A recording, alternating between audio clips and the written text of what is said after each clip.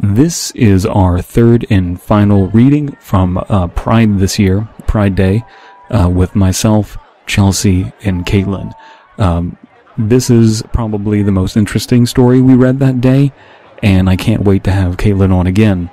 She's a big fan of Lovecraft, and we'll have to see what LGBTQ/tentacle related things we can read with her in the future.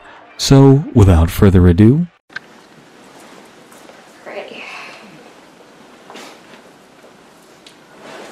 Alright, back at it. Back in the saddle again? Yes. We just... Still very fried from Pride Festival. Christ. Yeah. I'm starting to feel the sunburn starting to like come to the top of my skin.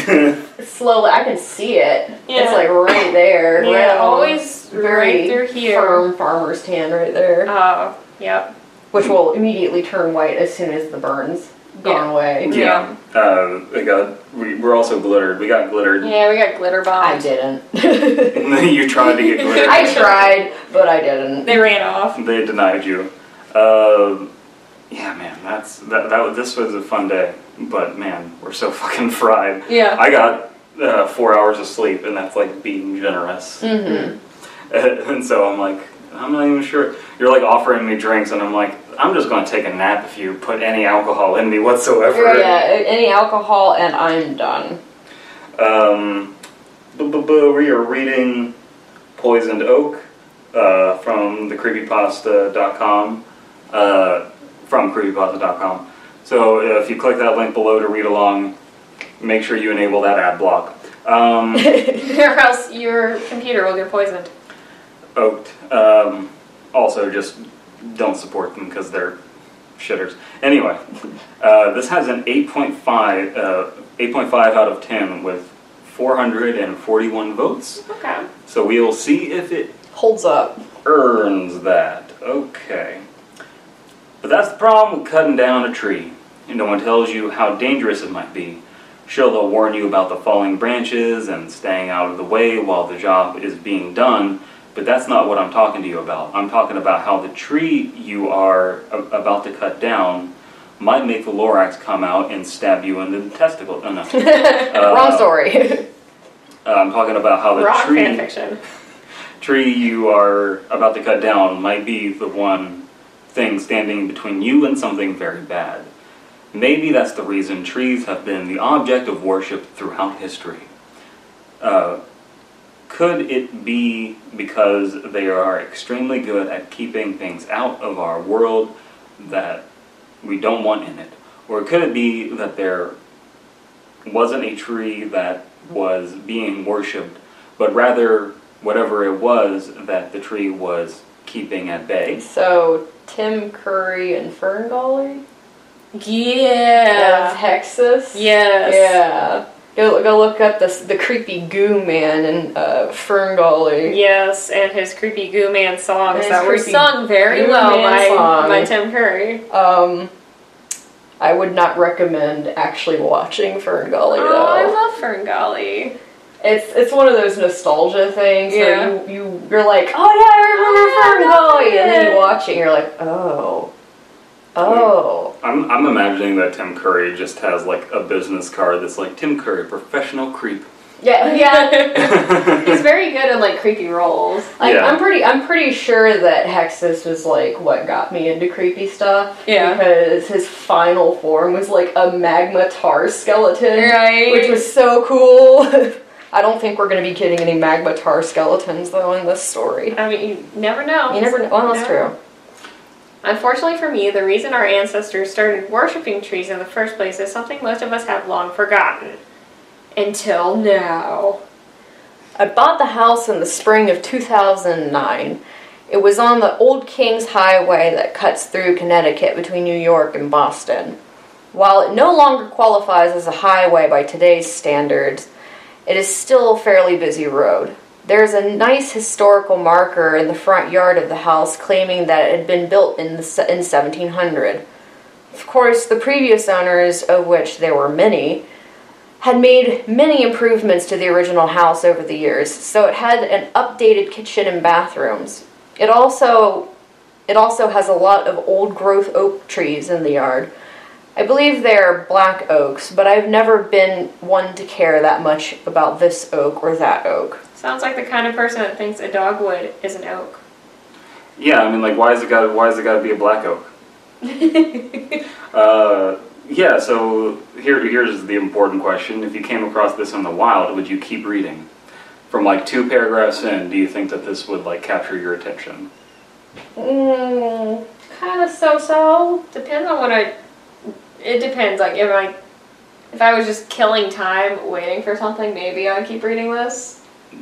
Yeah, you're just like, and well, that's the thing. Okay, you pull this up and you're in the bathroom and you just want to read something. Right. Are you going to like look for a different story, or are you going to keep going down this path? I might keep reading it. I'm pretty interested. So Yeah, I might keep going with it, because it's like, okay, what the hell did you do? Right. What did you bring forth from the oak tree? I always like the concept of like forgotten wisdom. Yeah. Like the wisdom is out there and we're just doing something, but we've forgotten why we're doing it. Right. Because like especially liberal-minded individuals kind of like have the opposite, because it's like, okay, there's the Bible and it says don't have gay sex, and that's because then you get doo-doo on your pee-pee, and then that's not good to put in a vagina. Like there's that kind of logic, and then we're like, well, we don't need that anymore. We just need the logic of like, and now it's not a problem. We can just... It's not science. Yeah, yeah. So we have that, and then sometimes there's the opposite of like, we've forgotten why there was like a thing that we were doing, and I think that's an interesting concept. Mm-hmm. Well, clearly this person didn't have a magical ethnic person to guide them. Oh, yeah. No, they didn't have that trope going on for them. You don't know, there is every chance for ethnic, creepy, magma, skeleton Magma Tim Curry. skeleton Tim Curry. Tim Curry's gonna come crawling out of the sewer like just singing like toxic Pennywise. love. It's Pennywise singing toxic love. No. You like talked about magical ethnic person, and now I'm just thinking about Pennywise and blackface.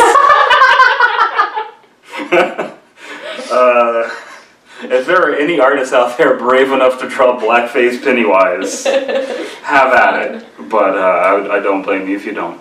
There was one particular oak tree in the backyard was bigger and more majestic than any of the other trees in the yard. Was that grammatically correct? Right. There was one particular oak tree in the backyard that was bigger and more majestic than any of the other trees in the yard.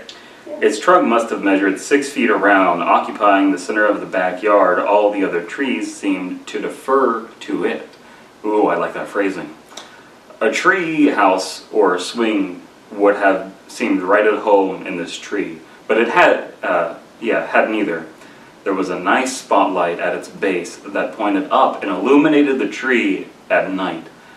Day or night, the oak was really nice to look at, and best of all, it provided excellent shade for the back deck on hot summer days. And then it started to die. I can't really pinpoint exactly when it started to die, but in the spring of 2010, when leaves began to come out, I noticed that a couple of top branches stayed bare. I didn't think it was cause for any immediate alarm. If they stayed bare, I'd just have them removed. So when they were still leafless in the middle of June, I hired an honest tradesman to come over and take those branches down. He and his team made quick work of it, and I didn't think anything about the fact that they broke one of their buzz saws on the first branch they tried to cut off. I figured it was a tough old tree, and a broken buzz saw was one of the hazards of the job. Mr. Tradesman, take those branches off that tree. A couple of weeks later, I mean, that's a cool detail, though, that they're like, that's just a small thing that, like, in retrospect, they're realizing was off. That there's just, like, the slightly, could be nothing, bad omen of they broke a buzzsaw on the tree's branches. Right. That's... Dead branches, nonetheless. Dead branches, yeah. A couple of weeks later, I noticed that some of the other branches on the top of the tree the leaves had started to wilt and turn brown. As the wilting and dying began to spread to additional branches, I became more concerned. By the end of July, the bark on the branches where the leaves had first died began to slough off and accumulated at the base of the tree. It was time to seek professional help, so I called an arborist, your neighborhood magical ethnic Tim Curry arborist. Yeah. Skeleton. Goop skeleton. She examined the tree and quickly came to the conclusion that it was suffering from something called hypoxylon canker. And the really bad news was that there was no known cure for hypoxylon canker once the symptoms have appeared. The disease is internal and kills the sapwood of the tree. The mighty oak was going to die within months. It was shortly after getting this grim diagnosis that I noticed something else. My wired-haired dachshund Baxter! Oh, I'm just imagining a cutie. Prepare for dog death. But Tootie, no, this dog is going to survive Prepare and for save dog the death. tree. Alright. From Tim Curry. Yeah, exactly. My wired-haired dachshund Baxter had a habit of lying down at the base of the tree in my backyard. In the dog version of Hope Springs Eternal, he was convinced that a squirrel would one day be stupid enough to climb down the tree into his waiting paws, and bearing that, perhaps fall out of the tree. He spent his days this way under every oak in the backyard at one point or another, except the one that was dying. At first I imagined he could sense impending death in the dying oak, but that wasn't it. Does my paragraph continue on, or...? I No, would I think that's assume the cut. that was Okay. the break. Yeah. I got it. Since there was an ad. Yeah.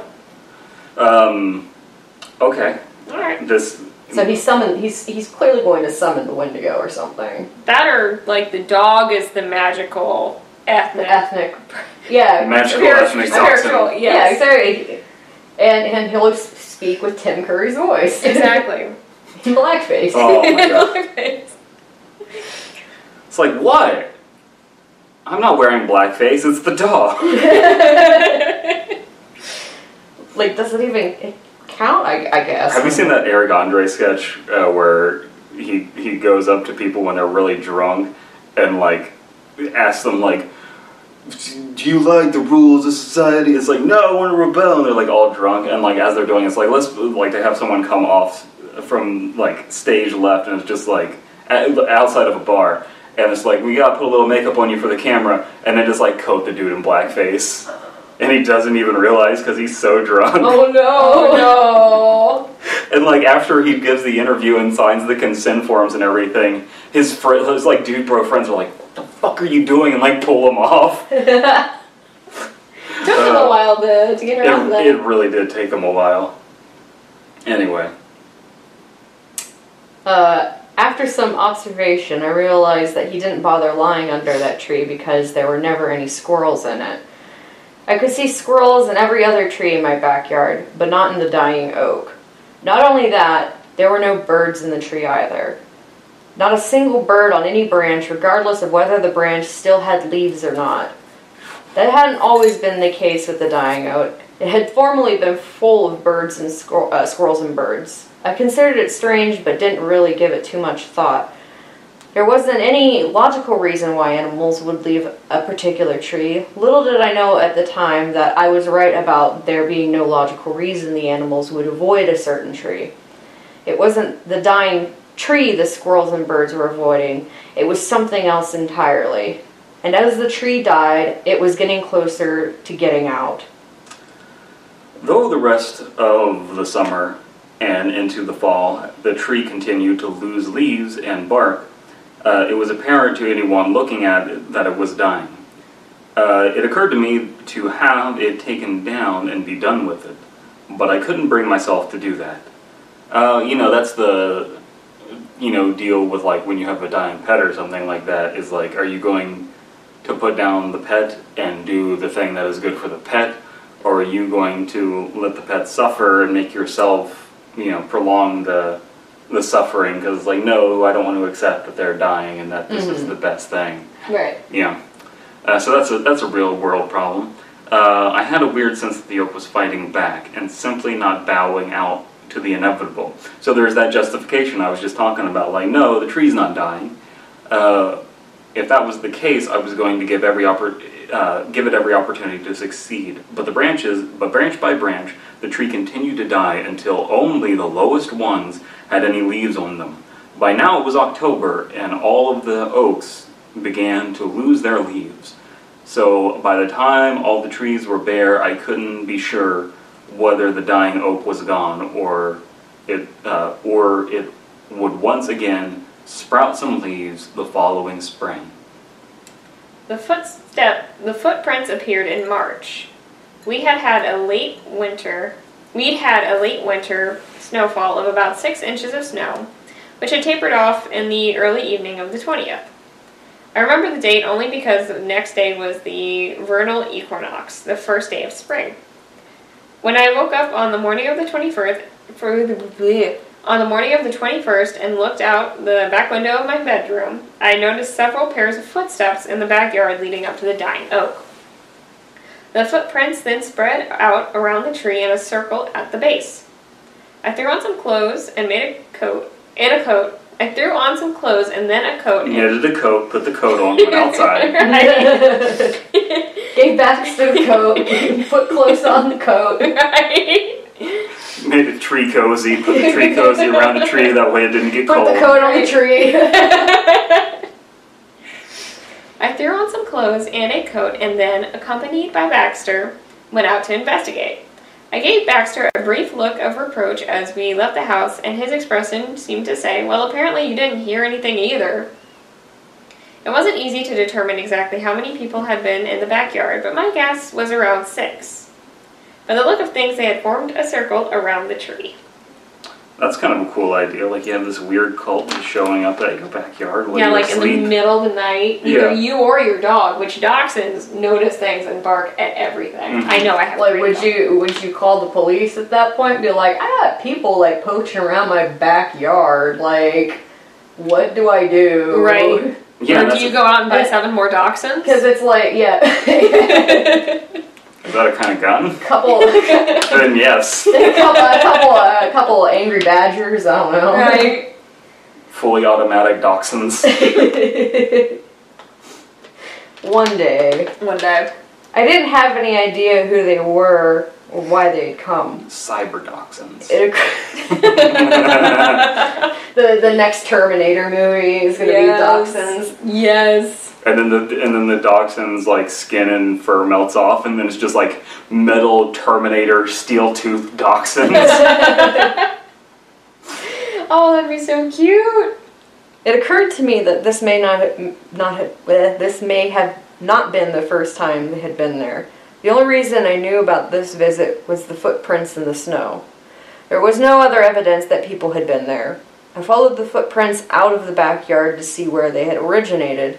They dead ended at the street in front of my house, which had been plowed earlier in the morning. So all I really knew was that a group of people had come into my backyard sometime during the night and gathered around the dying or maybe dead oak tree. Their purpose for the visit was a mystery to me. I decided that the best thing to do was to start leaving the spotlight at the base of the tree on all night. If they intended to make another visit, that might act as a deterrent. Wow, so this has had like really good pacing. Yeah. Mm-hmm. I've been I'm like really interested to see where this goes, and especially this turning point of now there's snow and there's the footprints. See, now it's going to be the lead up to the reveal and whether or not the reveal is a flop. Right. Whether or not it shits the bed. Yeah, and that's the term we use, is shitting the bed. But that's the thing, is like, I think once you get this far in, and if you're going to write something like this, it's really hard for it to shit the bed at that point, because it's kind of like proven itself.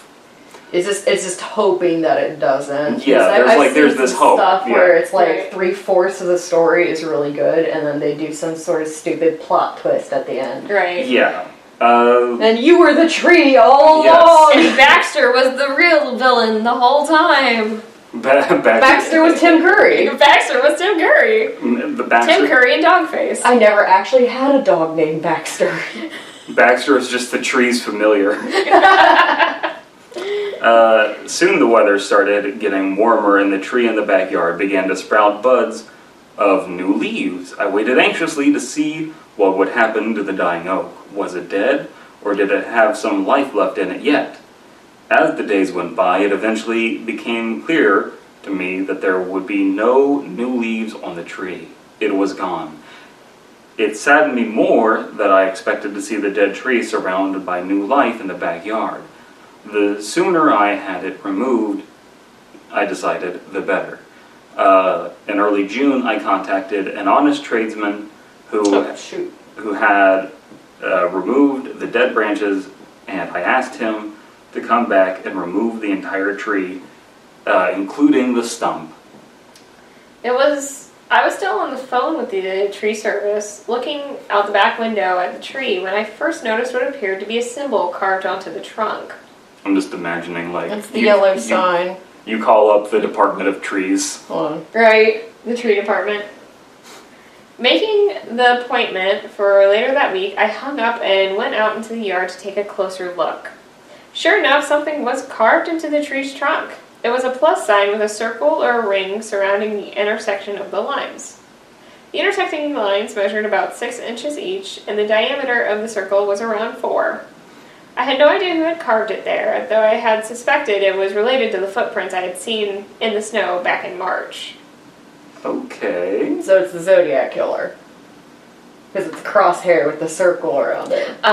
See, I was thinking like the symbol for Earth. Oh, But like somebody took the lines a little too far.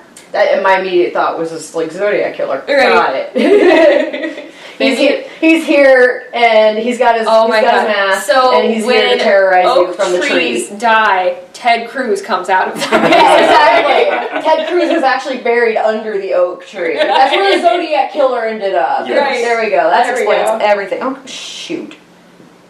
You need to take a look at mine? Yeah. I think it keeps trying to pull from the... Yeah, I'll take this. Guys, for real, turn on your ad block before you go to creepypasta.com. Yeah, seriously. I think it was trying to pull from my data or something and kept reloading the page. I took a picture of the carving from my phone and uploaded it to Facebook to see if any of my friends recognized what it was. Within an hour, one of them posted that resembled a Celtic cross. Sure enough, when I compared my picture to images of other Celtic crosses I found on the web, that's exactly what it was. Specifically, the pre-Christian version before the cross morphed into the Christian cross. Now that I knew what it was time to figure out why it was carved into the tree in the first place. A little research was all it took to learn that the symbol was used by the pagan Celts as protection against evil spirits and spiritual dangers. So we can tell that this author, from the way that they're implementing information and the information that they're implementing, they're a pretty worldly person, because they know about like seasons in nature. They know about crosses, Celtic crosses, that kind of culture. They're a pretty cultured person, I would say. They have a dachshund, they have to be. I don't know about that. I don't know about that, Gary. Yeah. Armed with this new knowledge, things began to fall into place, or so I thought. I came to the conclusion that some local Wiccan, Druid, whatever you want to call it, had them zeroed in on my dying oak and come to the conclusion that it represented a threat in some way. That would explain the visit from on the spring equinox. The oak tree played a central role in the Druid rites associated with it. You can learn a lot very quickly with the internet. Ah, that makes sense. Oak. And the very same folks had likely been the ones to carve this Celtic cross into the trunk. I guessed that both of these actions were efforts to remove whatever threat they supposed the tree represented. My plans were a bit more modern. Cut it down. Over the next couple of days, I noticed that the dead oak started to lean to the right. Each morning, its lean was a little more pronounced. It was as if someone or something was pushing it out of the way. Baxter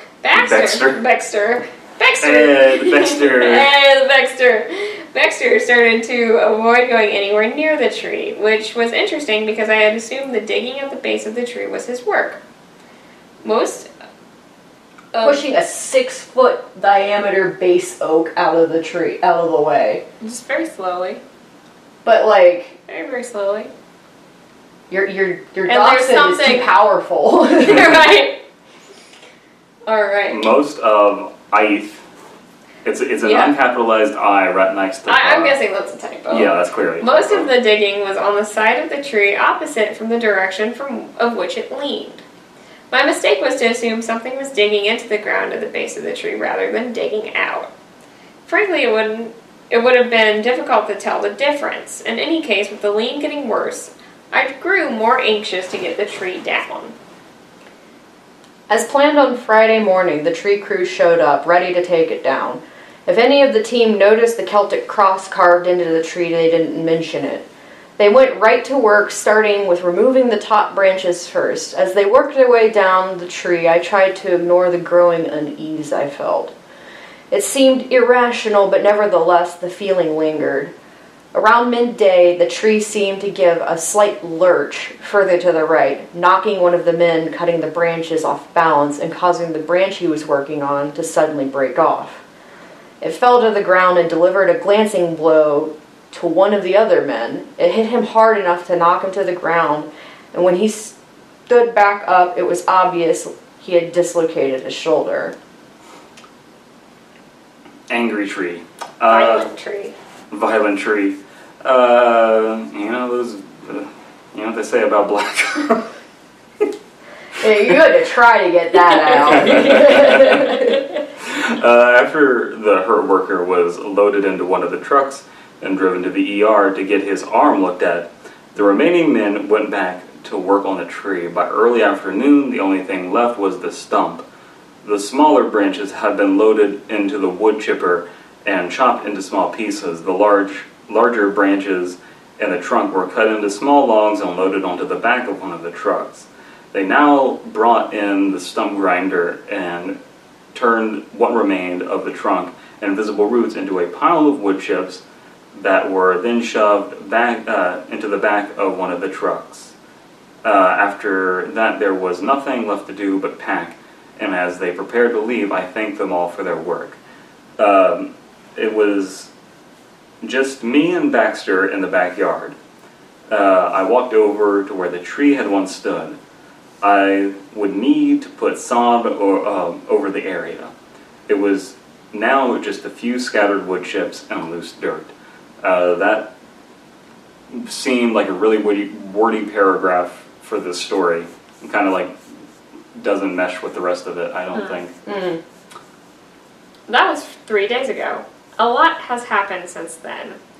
The first morning after the oak was cut down, I noticed there was a hole in the ground where it had stood. It wasn't very large, but it looked impossibly deep.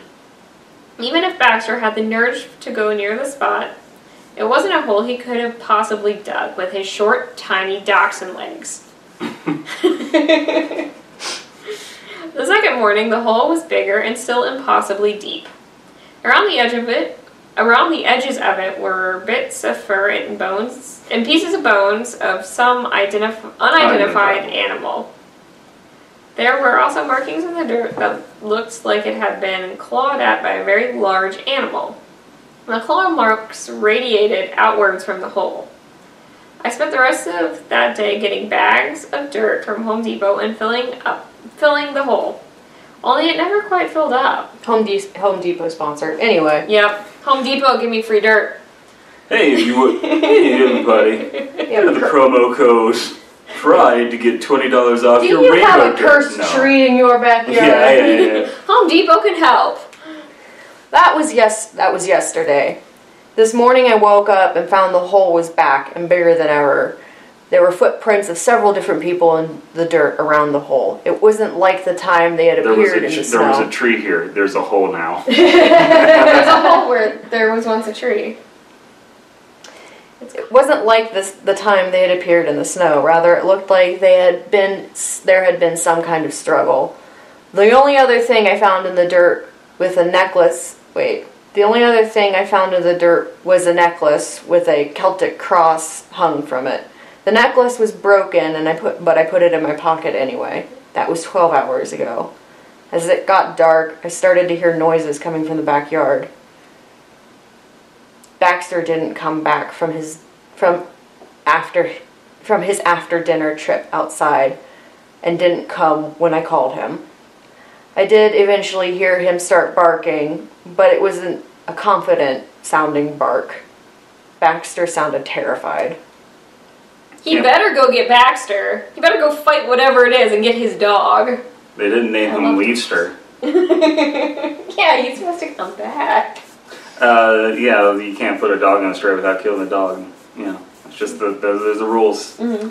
I'm beginning to suspect that it was never the tree that was in danger. The ceremony on the spring equinox, the Celtic cross carved into the tree, were both designed to give it the ability to continue its job as jailer even if it died. Cutting it down was likely the last thing I should have done, and now something has come up from underneath where the oak once stood, imprisoning it. I don't know what it is, and I don't know what it wants, but I hear it outside the house's back door. Baxter's barking stopped long ago with a strange yelp. Maybe in between the broken buzzsaw and the dislocated shoulder, the oak had been trying to tell me even a dead tree is better than no tree. I don't think I will ever know the answer to that. That's the problem with cutting down a tree. No one tells you how dangerous it might be. Credit to Luma King.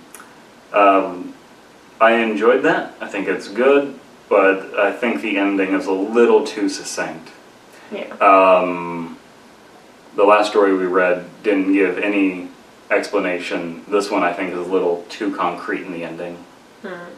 Yeah, it could have, I guess it could have done with a good Lovecraftian tapering off, just kind of cutting off at the end of the story. Right. I mean, he wasn't exactly good about that because he would write "arr" at the end, but just sort of like ending it in the middle of like a sentence or a word or something would have been good because it's like, oh shit, what happened? Mm-hmm. Like, what was it? It got in and got him clearly. What was it? Yeah, the ending was. We don't know what it was that they let open, but like it could have just ended before explaining. Like, here's what the tree was doing. Just let that. Like, just go back and reread the story, and the beginning of the story will tell you what they're trying. The beginning of the story is foreshadowing perfectly fine what's going to happen. But I think that the ending was a little bit too much. I wouldn't say shit the bed. I think just It was just a little bit. It's like when you salt It your. kind of farted. Yeah, A little fart. Just a little fart. I was gonna say it oversalted its food, but like farting the bed. Yeah, farting in the bed, but you know, it's not. It's a not little Dutch oven going on. Yeah, it's got a little Dutch oven going on. I will say, there was no concrete evidence that Baxter died. Maybe Baxter survived. Maybe Baxter got possessed by whatever it was. Yeah, Baxter is not. Yeah, Baxter is Tim Curry. Yeah. There we go. Yeah, so where can people find you? I am CF Comer. You can find me on Instagram, Twitter, DeviantArt, and Patreon under various versions of CF Comer. Where can they find you? KG Mozart at Instagram. It's MOTESART. I pretend to be active on other social media sites, but I'm mostly on Instagram. Alright. Are we just throwing our beads at the camera now? Mardi Gras! Woo! Okay.